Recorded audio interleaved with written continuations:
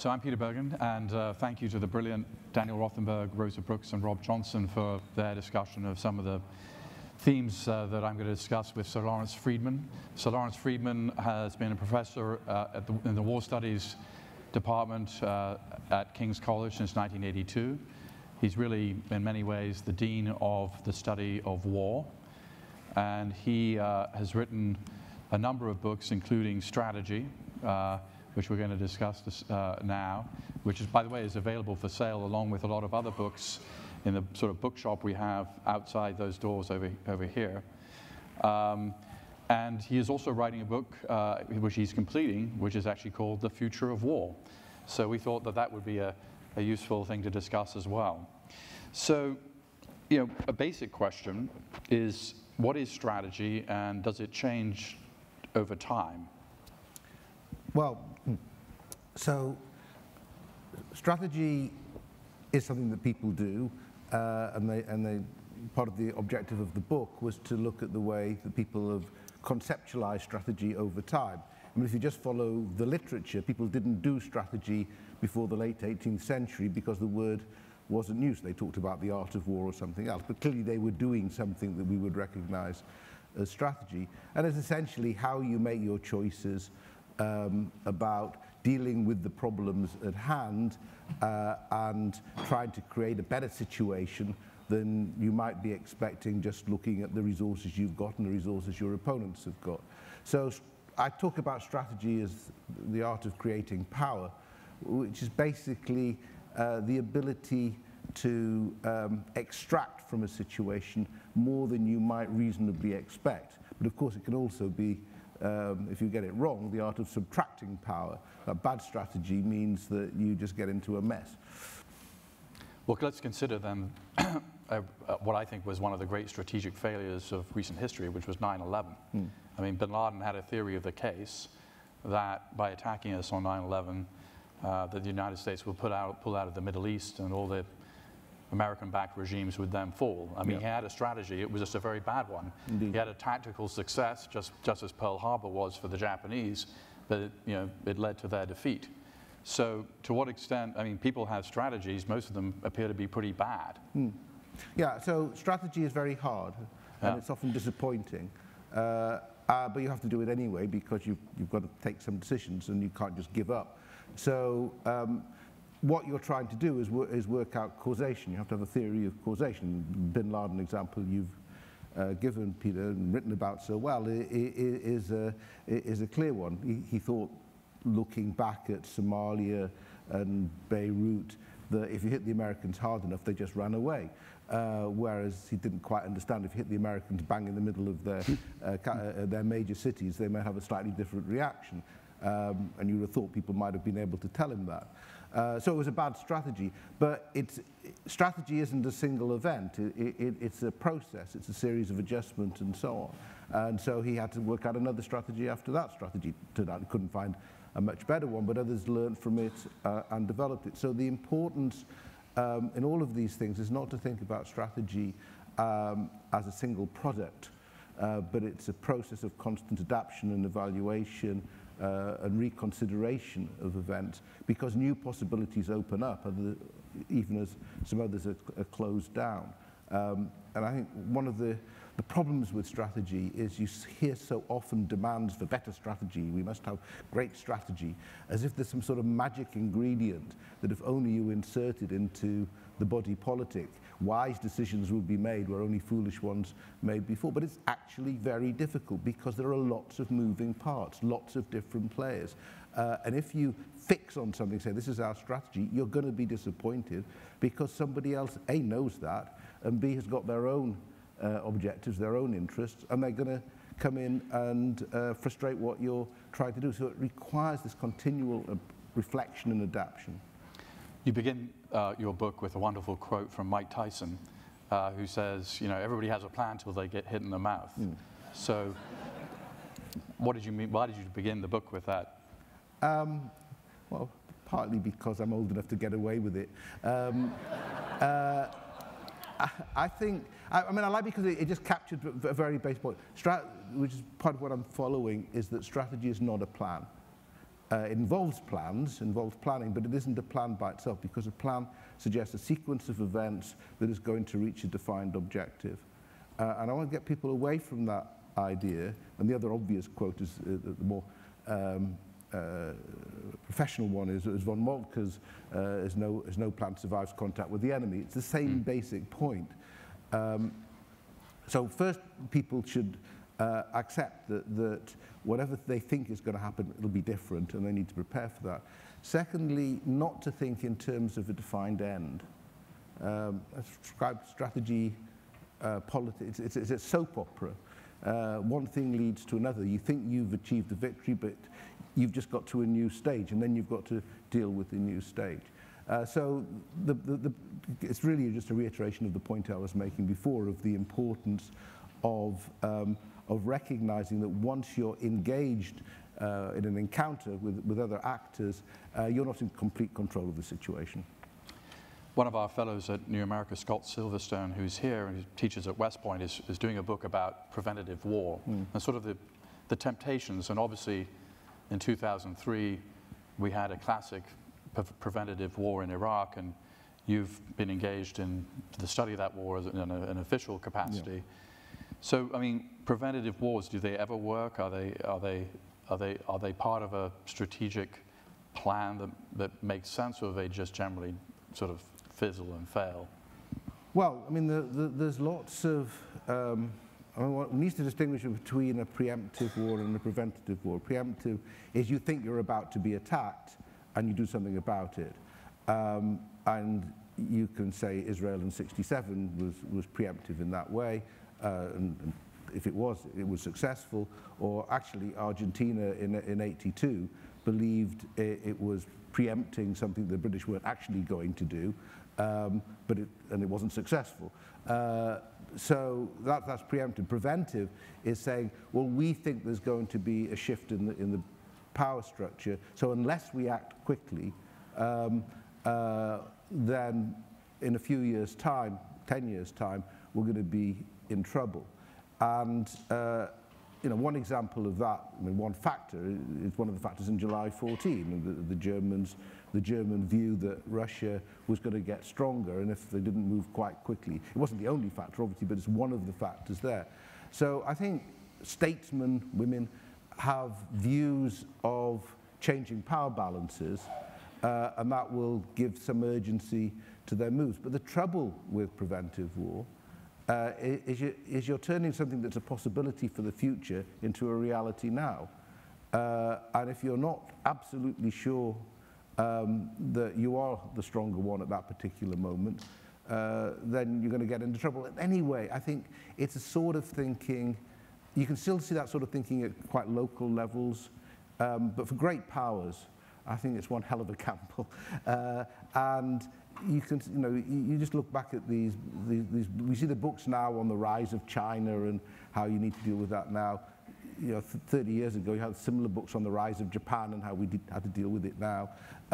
And you're grateful that nobody took much notice of it 30 years ago, because it's this very sort of crude, formulaic way of looking at the shifts in international balances. We've talked today about drones and bioengineering and other sort of exotic, new forms of warfare. Do any of those, let's assume that they happen and are important going forward, do any of those actually change strategy? I mean, you meant in your book, you talk about, maps, the invention of useful maps obviously had an impact. I mean, what do you see in the future might actually change the way we think strategically? Well, what's happening is options are being created that weren't there before. Presidents can do things that they couldn't have done before, and they may seem very tempting things to do, or even useful things to do. Drones obviously give a president options to deal directly with a source of threat. I think so technology matters. It's silly to say that war, whether you talk about its character or not, is not being changed by new technologies. I think one of the difficulties we have is to assume that the way that we see these technological possibilities is the way that others see them. The obvious example, from the moment in Vietnam where the first smart weapons were introduced, the possibility of more discriminatory attacks became a way by which we think. So up to that point, certainly going back through Korea, back into the Second World War, we had been responsible for indiscriminatory attacks on big centers of population. All of a sudden, we couldn't have the excuse that there was no other way of doing it. During the Second World War, the US Air Force, or the Army Air Force, the RAF, if they experimented to try to do attack targets with more precision, they just suffered heavy losses. So I think Little Hart put it inaccuracy of bomb aim led to immorality of war aim. You just attacked large centers of population. Now we don't have to do that. And so over time, we actually get offended, and quite properly so, if large numbers of civilians are killed, because it almost seems like a callous act. But that doesn't mean to say that other people think the same way about how they might use this technology. If you wanted to use the same technology, precise technology, you can use it to kill a lot of people. You can pick your targets to do that as well. So we shouldn't assume that new technologies mandate a certain form of warfare. They just increase your options to fight in different ways. If you still want to kill large numbers of innocents, you can kill large numbers of innocents, probably more efficiently than before. But we have an option not to do that. And I think it's the interaction between the technologies and the strategic culture and the overall political context in which you're operating that changes things. It's not technology driving it by itself.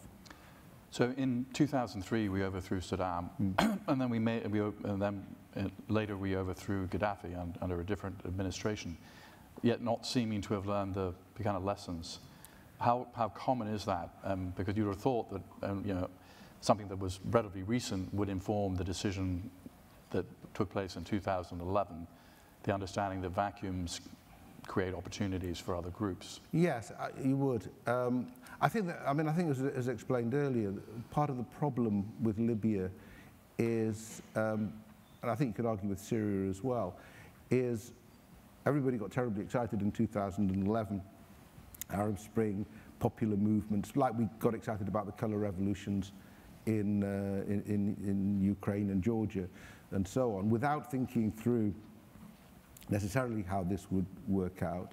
And we attached ourselves to very big political objectives on the assumption that the people would achieve this, i.e. the overthrow of Gaddafi and then the overthrow of Assad. And then in both cases, but very starkly in the case of Libya, we found ourselves in the position where the good guys who were going to overthrow the bad guy were about to be overwhelmed in Benghazi. So there was a panic because the initial defeat of our foreign policy was going to appear with a massacre of people who we'd encouraged to act without doing very much to help them. So I think part of the problem with Libya was a conflict developing or a role developing not as a deliberate act of foreign policy, but as an act of panic, by and large in Europe, rather than in the United States. And then you suddenly find, well, we're just doing that as a humanitarian thing to protect a massacre, but the war's going on. So gradually, with the help of a UN resolution that the Russians hadn't stopped when they might have done, you're able to do more. But we were always sort of behind the pace. We weren't controlling it, and I don't think people had thought through. If you're having a big militia-based war, we know from the past that these things blur into criminality, they blur into warlordism, and it's very hard to control. But if we were going to do something, we would have needed, I think, to have put people on the ground much more. This sort of tired debate about boots on the ground and so on is right in a very basic sense. If war is about political control, it's in the end about control of territory, and if you're not controlling the territory, there's a limit to what you can do. And you just have to accept that that's a limit to what you can do, or you have to put in a far greater effort than at the moment people were, and certainly in 2011, people were prepared to do. Why is there so much optimism about war as an instrument of policy when there's so much evidence that it usually doesn't achieve its aims? It's a good question. I mean, war disappoints. You know, you look back at history, and you know, it's not the case that war never achieves anything. War achieves things by and large defensively. That is, you know, if we look back at the Second World War, which most people think of as a good war, it was a good war. It was because we were responding to somebody who believed war could rechange the map and rechange the whole social character of Europe and the rest of the world. So we fought that back, and that was a good war to achieve that. But in the end, and in the end, it created other possibilities for a different sort of international order. So states exist now because of war that wouldn't otherwise have existed. But the fact of war, and this goes back to the previous discussion, is most of them don't end.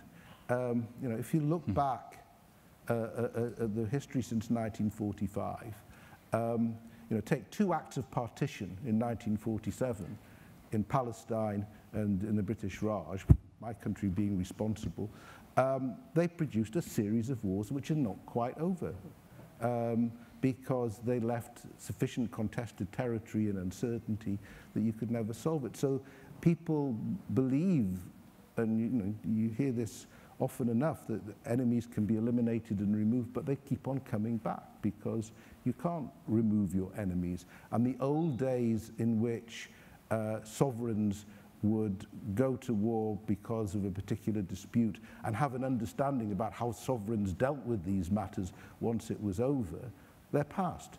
Once you had popular wars, it was very difficult to bring them to a satisfactory close. So the French Revolution changed everything? The French Revolution, well, the French Revolution first encouraged the idea of mass armies, led to the mass armies in the Napoleonic Wars. If there's a French Revolution that changed a lot, arguably it was the one in 1871, because it was then that you have it's an important moment when, having been beaten by the Germans, the French don't give up. So you've had your battles at Sedan, but the French don't give up. And you have this debate between von Moltke and Bismarck about what to do about Paris. And Bismarck's worry is that if he doesn't get this over quickly, then the French will bring in allies and it'll start to change.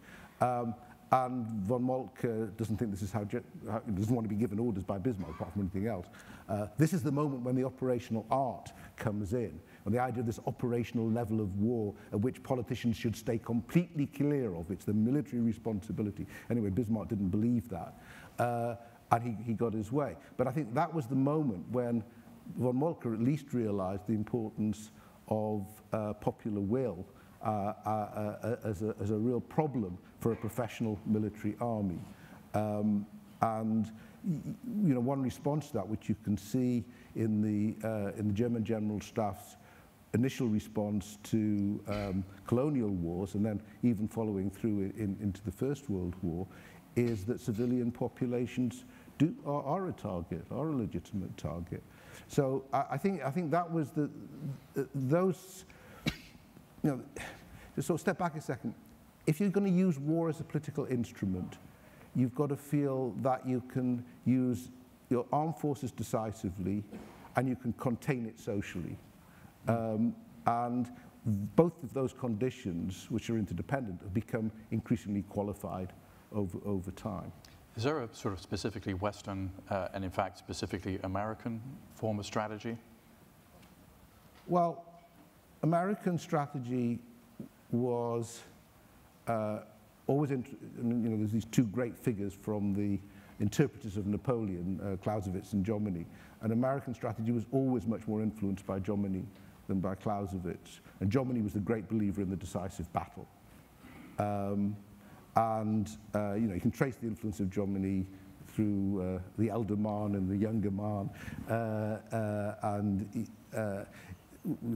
the idea that you can have a clash of arms which settles the political matter. And this was taught at West Point. It was taught at West Point, and I think it's still a very strong influence on American thinking. Is it right? No, but in context, no, because, for all the reasons I'm saying, it's very hard these days to have decisive war, and I think it's the problem of the idea of the operational level of strategy from which politicians are excluded, which goes back to Vietnam and grumbles about micromanagement and so on, leads to a belief that there are things that the military do which are quite separate from the things that the politicians do, and it means that neither side is pretty well informed enough about what the others are up to. And I think that was some of the early discussions this morning.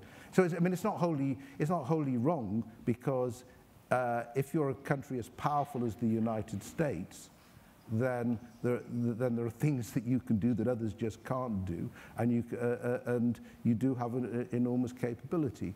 I think one of the things it leads to is actually, I'm not sure the Americans, sorry, this sounds terribly patronizing to an American audience, I don't think the Americans always appreciate that it's your raw power that makes the difference.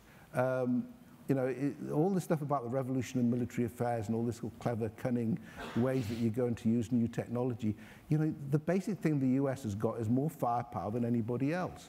And that's why you keep on winning, is because the enemies can't really cope. If they want to stand up as a regular force against the United States, they can't cope. So that's why they go to guerrilla warfare and militias in the end. But this Germany's sort of decisive, you can see that in the debate between which Kennedy won at the time of the Cuban Missile Crisis, and Curtis LeMay was looking for a sort of first strike against the Soviets, right? Well, so the influence at the time of the Cuban Missile Crisis was still Korea, and the belief and the military irritation at the idea of limited war. So the conclusion that the political establishment had reached as a result of Korea was that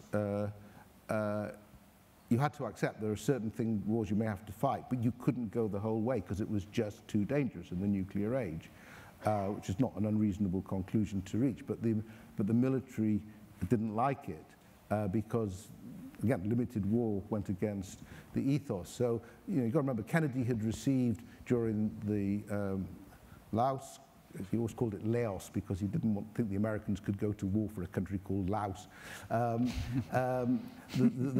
During that crisis, he kept on getting proposals that involved tactical nuclear weapons. So he'd lost confidence, and also because of the Bay of Pigs, he'd lost confidence in military advice. Actually, if you look at what the argument between, they barely met during the missile crisis, and they had one meeting. But if you look at the argument between what Curtis LeMay was proposing and what Kennedy was proposing, LeMay wanted preventive war. He just thought this was the opportunity. They've laid themselves open. Let's get them now. Take your chance. Deal with the issue.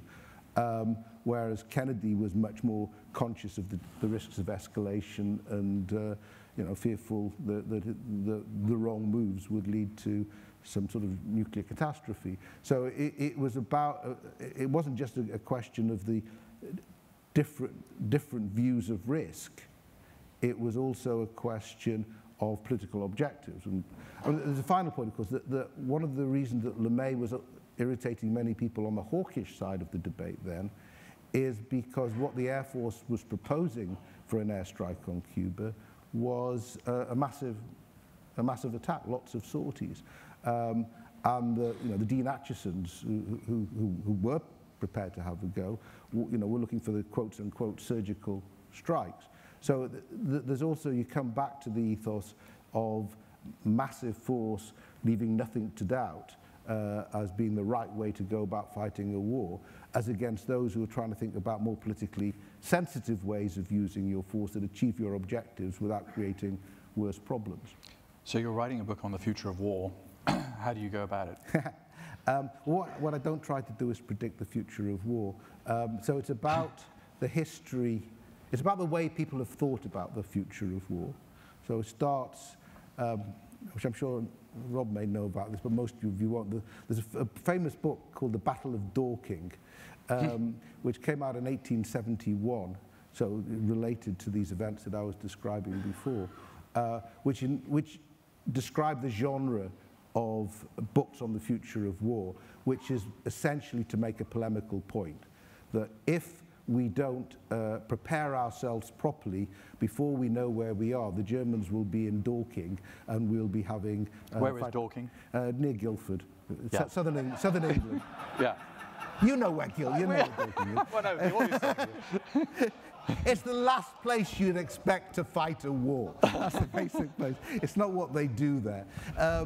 And so that opened up a genre of literature on the future of war that is essentially designed to act as a warning, not as a prediction, but act as a warning, so that if you don't follow the advice of my book, then you're going to get into trouble. And you know, more recent, well, I mean, Pete Singer knows all about this, but there's more recent other example would be General Hackett's book on the Third World War, which, you know, if only we increase our defense expenditure to 3% of the NATO norm, then this war that's going to come in 1985 will win. But if we don't, then we'll lose it. It's that finer balance. So that, a lot of the writing on the future of war is that. One of the things that interests me is the interaction between this sort of literature and reality. And one of the most famous example is H.G. Wells's book, The World Set Free, in which he introduces the idea of atomic bombs. You know, atomic bombs are called atomic bombs because of that book.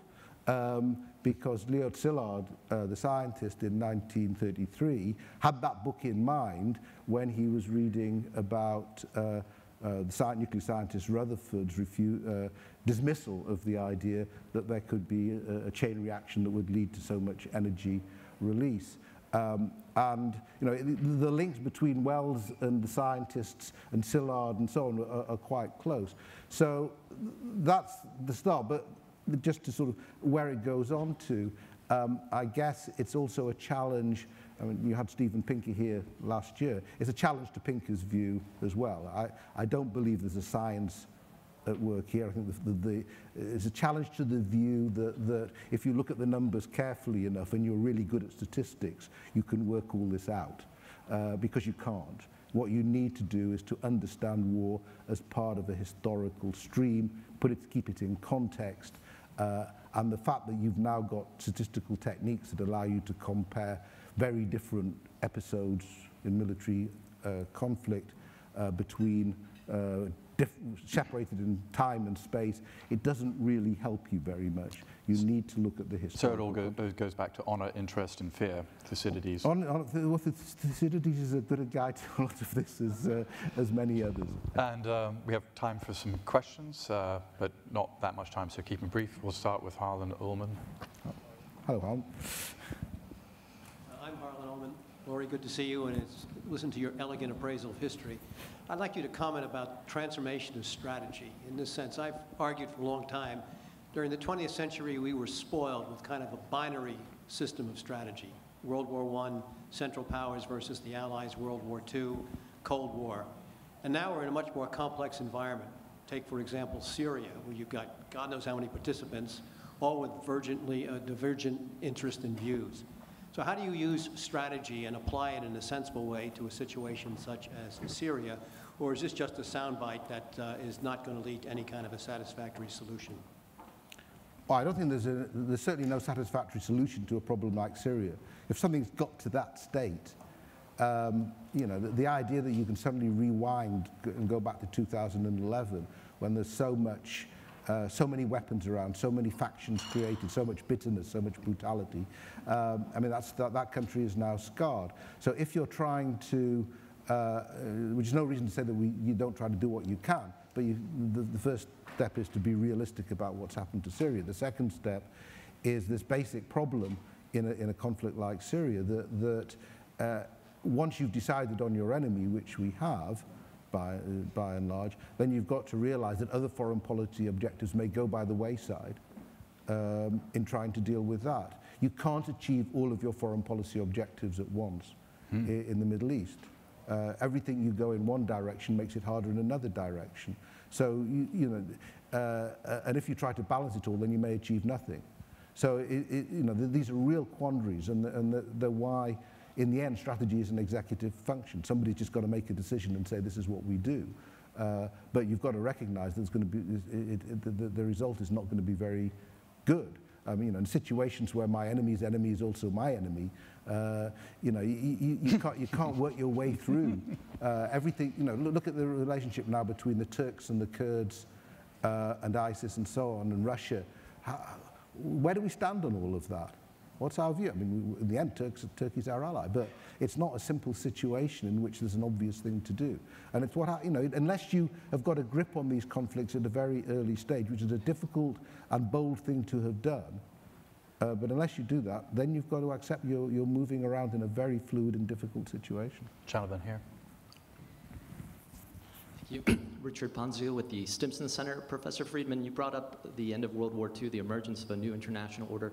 Appreciate your thoughts on the emergence, the future of war, the topic of today's discussion, as it relates to the future of the global collective security system set up in 1945, in particular by our two countries in the Atlantic Charter. Does it need to be radically overhauled, given the types of conflicts today, in particular the changing nature as it relates to the shift from interstate to civil war conflict?